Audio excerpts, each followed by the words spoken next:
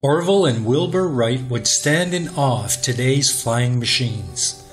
Not only are they flying faster and farther than ever before, some can even do it without a single human being on board. For years, drones have been making headlines all over the world as platforms for military strikes. That's why many people associate drones with modern warfare. But what is a drone? Drones, also known as unmanned aerial vehicles or UAVs, are machines that take to the air without the control of a human pilot on board, but rather from control pods on the ground. Some drones can even fly themselves without any need for human intervention at all.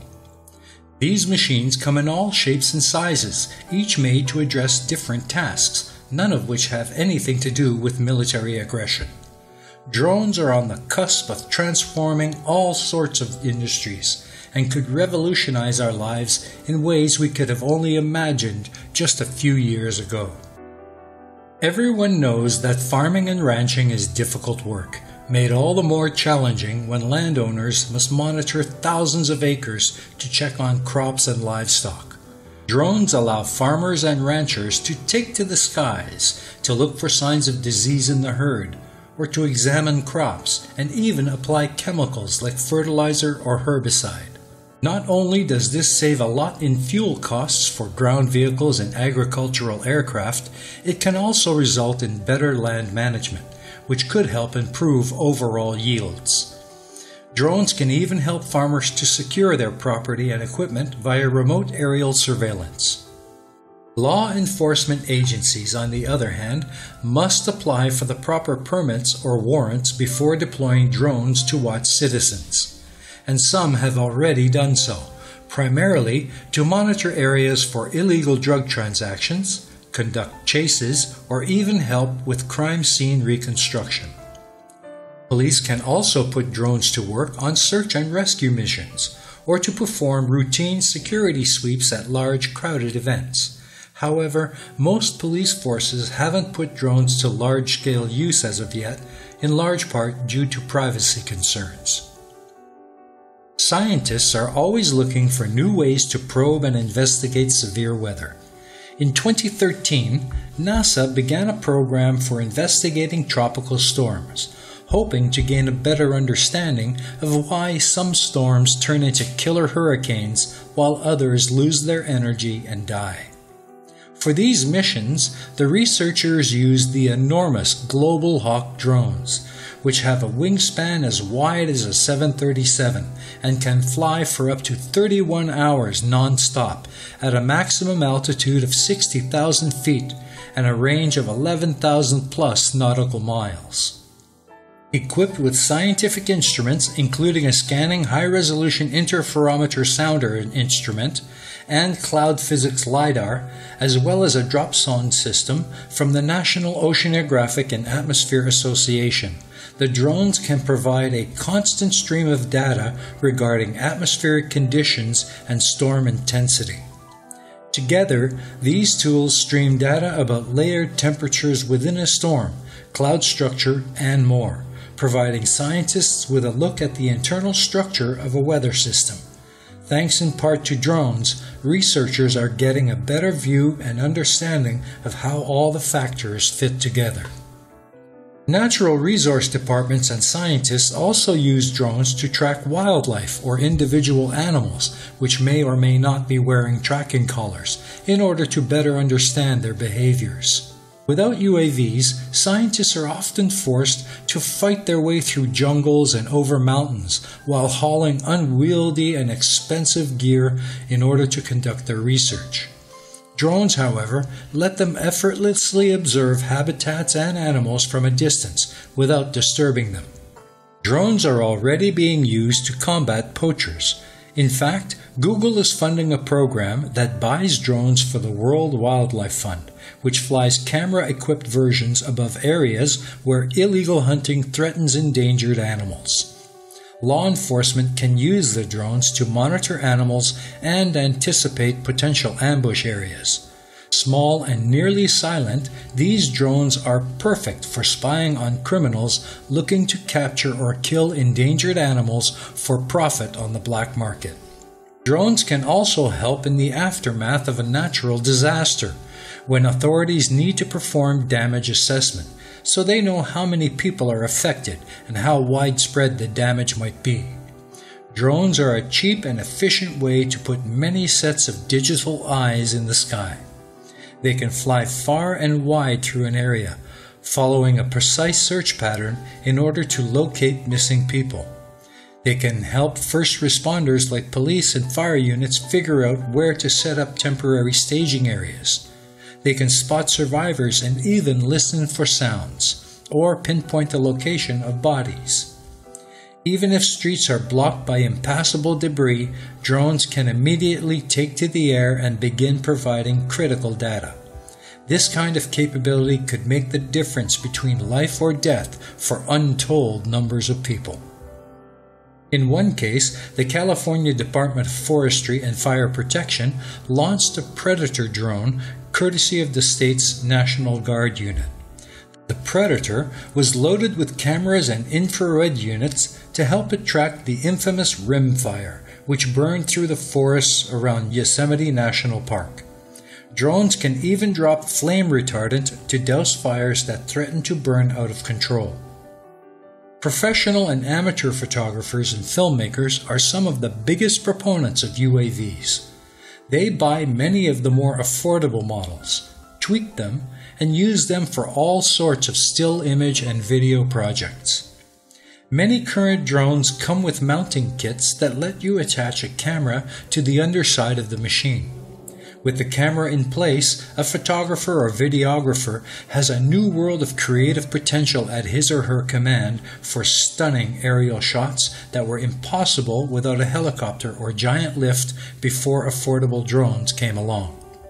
Now, the skies are open to anyone who's willing to trust the small drone with their camera gear. Offshore oil rigs are notoriously hard to access.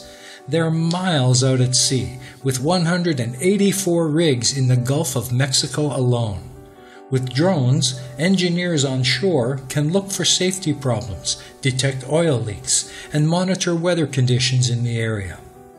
Natural gas and oil require many miles of pipeline, and it was tough for companies to keep tabs on them. Now they can simply program a few drones to fly along a pipeline, and the automated camera can send back a stream of images that can detect problems, whether they are nearby or in extremely remote locations. Underwater drones also have almost limitless uses, particularly in the areas of oceanographic research, undersea pipeline maintenance and repair, marine salvage, and deep-sea exploration. The oceans are still the most unknown and unexplored area of scientific research, but new deep-sea drones are now opening new exploration opportunities, helping scientists to better understand our oceans and the marine life they contain. They also allow researchers to monitor the ocean floor for geological activity, which could save untold lives from tsunamis and earthquakes caused by tectonic shifts in the ocean depths. Drones are literally making possible jobs that are too hard or too dangerous for people to perform, as well as becoming one of the most popular hobbies for people of all ages and in all walks of life. But for all the capabilities of drones and their many uses, it is important to remember that the technologies that made it all possible were designed for a much more deadly purpose during the wars that we have fought. Unmanned aerial vehicles, popularly known as drones, are the most often associated with airstrikes in modern warfare. But their history goes much farther back than that. While drones come into the spotlight during recent years, the idea of a remotely operated flying machine was developed much earlier. An early forerunner of an unmanned aerial vehicle was an Austrian balloon used during the siege of Venice in 1849.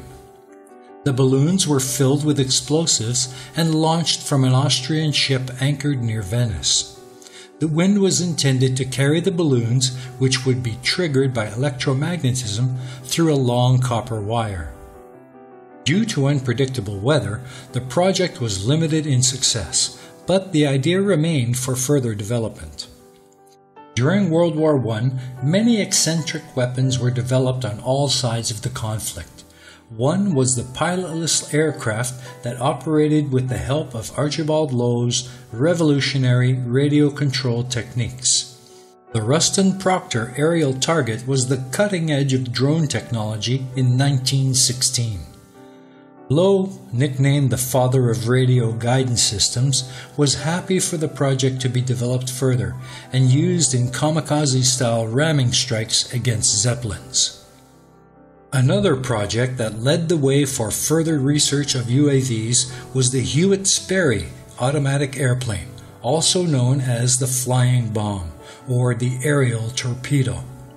It went from Britain to the USA in 1917, resulting in an upgraded American version named the Kettering Bug. Although it was considered to be a large success, the war ended before it could be utilized.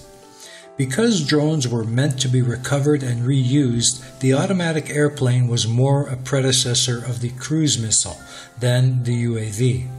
Considering that the 20th century saw the parallel development of both weapons, it is almost impossible to separate their origins.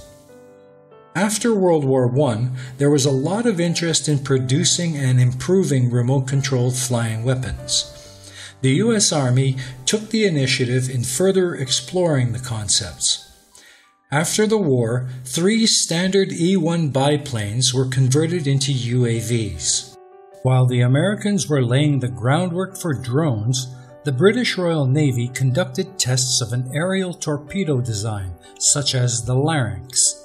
In 1927 and 1929, the Larynx was launched from warships under autopilot. Pilotless aircraft were also made as aerial targets. Among the projects used for the target practice was the DH-82B Queen Bee, which was derived from the de Havilland Tiger Moth biplane trainer and was adapted to the new radio control technology. The name Queen Bee is believed to have introduced the term drone into general use. Once World War II broke out, it began to represent any remotely controlled pilotless aerial vehicle. At the outbreak of World War II, an impressive person rose to prominence in the field of radio control research. Reginald Denny went from England to the United States in 1919, intending to become an actor in Hollywood. But besides his acting career, Reginald, together with his partners, opened Reginald Denny Industries and a shop that specialized in model planes called the Reginald Denny Hobby Shops, which later evolved into the Radio Plane Company, and Denny offered his target drones to the military. Denny and his company produced 15,000 target drones for the U.S. Army to train anti-aircraft crews just before and during World War II. His famous model was called Radio Plane OQ-2. During the late 1930s, the U.S. Navy developed the Curtiss N2C-2. This unmanned aerial vehicle was remotely controlled from another aircraft, which made the design revolutionary. The U.S. Army Air Force also adopted this concept and started improving it. The primary use of the technology was still as target practice for anti-aircraft gunners. However, as America was preparing for war, the UAV experiments were being redirected for combat use. In 1940, the TDN-1 assault drone was capable of carrying a 1,000-pound bomb and was deemed fit for service. It was easy to produce and passed most tests. However, the drone was too hard to control, and as complications were expected once it entered combat conditions, it never saw action. During Operation Aphrodite in 1944, some modified B-17 Flying Fortresses and B-24 Liberator heavy bombers were used as enormous aerial torpedoes. But they also failed to see wider service. They proved to be ineffective. One of the reasons why the concept was abandoned was the death of Joseph Kennedy Jr., brother of the future president, who died alongside his crew member during one of the raids as part of Operation Aphrodite. The development of pulse jet engines enabled the Germans to produce the fearsome V-1 flying bomb, which at the time represented the pinnacle of guided missile systems. The V-1 flying bomb was the first cruise missile ever built. It was built at the Peenemünde Army Research Center and first tested in 1942. The V-1 was intended to target London and was massively fired, achieving more than 100 launches a day. The V-1 was launched from a rail system to achieve the speed needed to operate its pulse jet engine and would achieve a 250-kilometer radius, at one point flying at 640 kilometers per hour. Germany fired 9,521 V-1 bombs on southern England. Of these, 4,621 were destroyed by anti-aircraft fire or by RAF fighters, such as the new turbojet fighter, the Gloucester Meteor.